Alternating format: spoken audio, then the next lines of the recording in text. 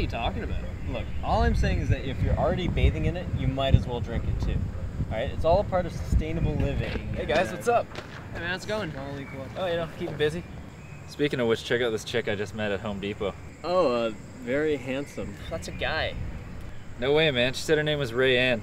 Anyway, she was getting like hedge trimmer. She said she had a real foliage problem in the front yard or something. Does she need to remove the tree as well? Hey, check out that broad over there. Yeah, see you guys later.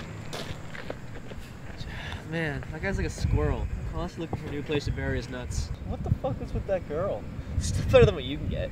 What? No, I get lots of ladies. Look, I got some primo moves. Bullshit! Name one.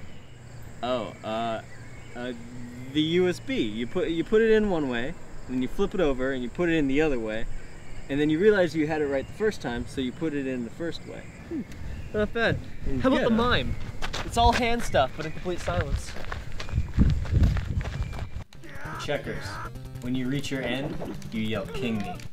It's not bad. How about the solitaire? You play with yourself till someone takes pity on you.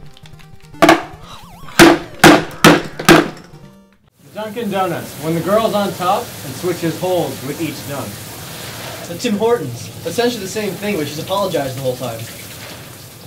The Twitter. A bunch of people stand around and watch you, but in the back is your uncle complaining about the Jews. The Tumblr. You have sex, but you don't finish, because you literally can't even. The Putin.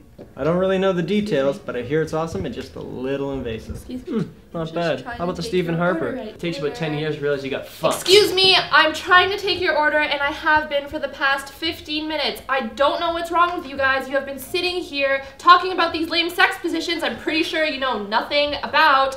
I quit! Hey man, I think she's right. I mean, I've never even seen a vagina before.